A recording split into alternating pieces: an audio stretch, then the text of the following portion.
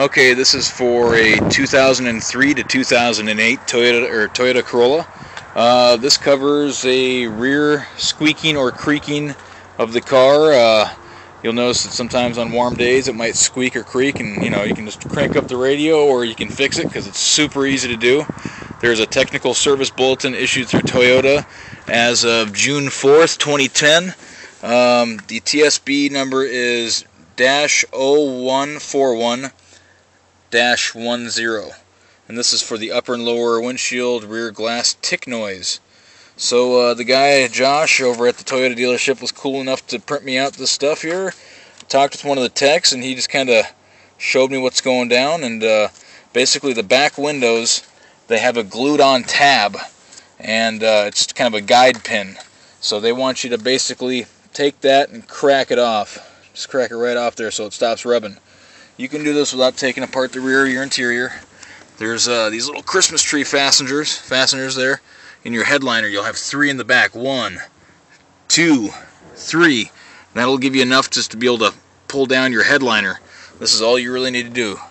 Flathead screwdriver. You're going to reach in there. Should have cleaned out the back seat before I did it. Okay, I don't know if you can see this, but you'll see a kind of a black tab going through the body colored part of your car.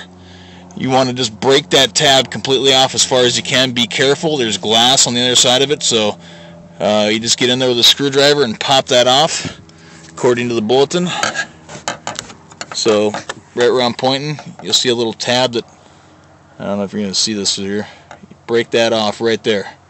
There's one on the other side, and that should pretty much take care of your thing there. I have not done it yet, so I wanted to show you what the squeaking and creaking sounds like. I don't know if you can hear that, but on a warm day, it's really loud and annoying. So that's pretty much all you'll have to do according to this TSB. Dealership said that they wanted $120 to fix this, and it's not something that's covered under factory warranty or extended warranty or anything. They don't warranty squeaks or creaks, unless it's something that's like brand new. I'm sure if you complain enough about it, you can get them to actually do something about it after you spend, dropping all your coin on some, new wheels there. So I will report back and see if it works. Thanks for checking it out. Check out Corolla9.com. I found some information on there that led me to this. Thanks.